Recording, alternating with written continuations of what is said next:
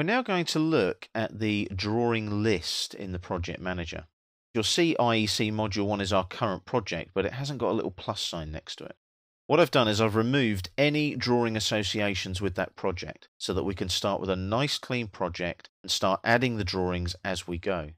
Now I'm going to add an individual drawing in this particular case, which is going to be our contents drawing. I've got it open here already. There's IEC contents.dwg.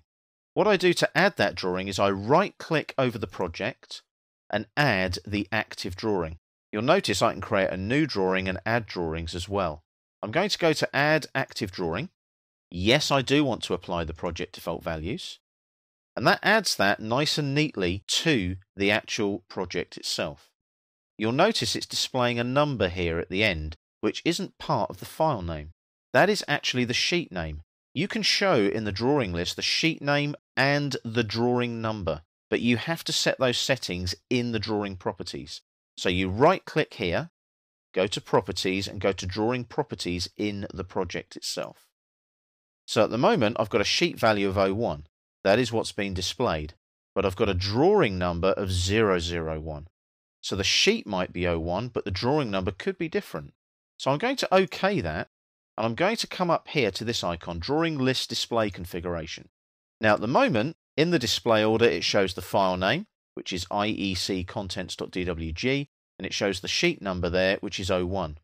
I want the drawing number to show as well. So I click Drawing Number and add it across like so. And then I select them here. I want drawing number to come first. So I move that up. So I've got drawing number, file name, sheet number. When I OK that now, you'll see in the project manager there's drawing 001, IEC contents.dwg, and it's 01 as the sheet number. Now what you might do as well, if I just zoom and pan here in the drawing, you might update this accordingly. So you can see that that is sheet 01 of 06 there. You might update the numbering there slightly to put a 00 perhaps, and you might update to put the drawing number in. There's the drawing number there. So if I double click, I can go in here, there's drawing number. So I change the value there to 001. I OK that, and that drawing number now applies to the drawing list there. That's great, but I might want to add multiple drawings to my project as well. So let's just double click on the wheel to zoom extents. We'll save that drawing as well because we've made some changes. So we'll update that as well.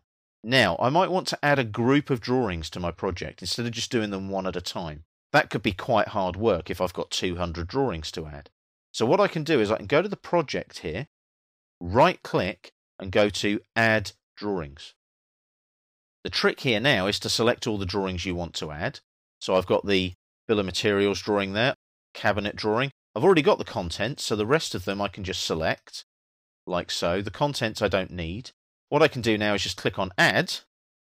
Do I want to apply the project default values? Of course I do. It takes a few moments, but they soon get loaded up into the project. Now if you've got 200 drawings to do to add to a project, think how quick that is compared to doing it one by one. Now what you'll notice, look, there's the numbering system. There's the sheet numbers, but it's done it in alphabetical order. So what we need to think about now is the numbering of each drawing. Now you can't really do this in one job lot. This is an individual thing that you would do anyway, because you need to update the title block for each drawing as well. So what you might do there is go into that one there, which is 07, right click, Properties, Drawing Properties. So it's sheet 07, but you need to give it drawing 007 as well. Click on OK, that updates, and that's done. So that's got sheet 07 there. But has it got the information we need? You just click on it and it updates. Can you see that? It took a little while, but it got there. Now all of these need doing as well. So if I went for say 02, just to do it sequentially, what I might do there is right click, go to Properties there, Drawing Properties, give that a drawing number of 002 as well. And I'll click on OK, and that updates as well. It takes a little while to update these drawings. So what you need to do is just go to there. You might want to minimize it, maximize it, and you need to refresh it. Now the good thing is we have a refresh button. So as soon as I refresh, there's 002 there. Now you can see that that's come in at the bottom. There's nothing to stop you updating these as you go. They will update, and when you do close AutoCAD and open it up again, what you'll find is those numbers are sequential. So you can update that and update the order. So that is your drawing list in your project manager. And you can see how descriptive that is. It makes your life a lot easier. So we've done 002 there, and we've done 007. So what we need to remember is we need to update the title blocks. The nice thing about the drawing list, I can double click the drawing, and there it is. It becomes the current drawing in AutoCAD. So what I need to do now is go into the title block, just double click on the block there, and I need the drawing number. So I go up and down the list here. There's drawing number there. Click on that, put that value in. That's 007. Click on OK. That title block is updated. I might do that for the 2 as well. So make sure that you do that as well. Just double click on the drawing. It'll open up. Double click on the title block, and you make sure that you go to drawing number. That one there, drawing hash, and that would be 002. And as you can see, depending on sheet number and drawing number, this has to be updated on an individual basis on the title block. So what you've got to do here is make sure that your drawing list is current, make sure it's up to date, and the good thing is I can bring in all of my drawings at once. I don't have to do them individually. Let's have a look now at descriptions and sections in an AutoCAD drawing. Now what we've got to look at is we've got to look at drawings and look at what the description and sections actually do for us. So we're still working in the drawing list. Current drawing I've got open is IEC Power 3-phase. So there's the drawing there. Now if I right click on that drawing and go to Properties and Drawing Properties there, in the dialog box I've got the option of setting sheet value 02, drawing value 002. I can add a section and a subsection. Now the section and the subsection are optional, but in this case my section might be power, for example. The reason being is it allows you breakdowns into the database behind the drawing. So if you're creating reports, spreadsheets, databases, these sections, these fields allow you to describe things in more detail. So that's power, and the subsection might be 3-phase, for example. Now we might need to put a description there as well. Now in this particular case it's power, so description would be power there maybe, and description 2 might be 3-phase. Now I'm just filling up boxes here. I'm not actually putting in information you might use. I'm just showing you how you would set this up. So once you've set that up, you click on OK, and you'll notice now in the details section here, can you see description power, description 3-phase? You don't see the actual section and subsection.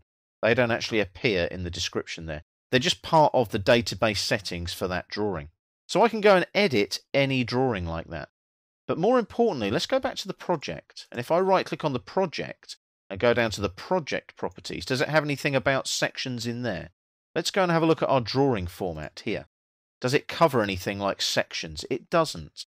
These are purely database settings. If I go to styles, again, it's all about wiring, cross-referencing, wire numbers. But the cross-reference format is nice. And you can see there that I can do numbering, sheet numbering, and so on between drawings. Wire numbers, there's my wire numbers. You'll notice there as well on the screen, can you see that my Autodesk 360 is updating because I'm logged in?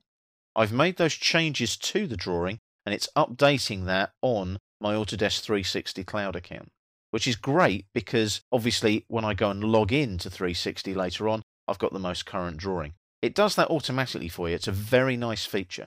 Components wise, as you can see, components, I can change the settings again as well, just like we did when we set up the project earlier. But I can go into this at any time. That's the nice thing about it. So I'll just cancel that now, and all of those settings are set up for that drawing. So what I might do for the contents here, let's go to the contents drawing, double click on it, that makes it current, and then I'll right click and go to properties again and drawing properties. And you'll notice all I've got there is contents, so let's change that to contents in capitals. Always looks better in capitals on listings. So we'll go contents there. Description 2 we don't need because there's no power or anything involved. But the section there, we might change that also to contents. I'll OK that now. That updates, and you'll notice there in the description, contents is updated. So that's what this description and sections does for you. It's an extension of the drawing manager, and it allows you to give a description to your drawings, which is important. You can bring those fields into the drawings if you wish. They're in the database as well, so that when you export data to databases and things like that, the information about the drawings is there.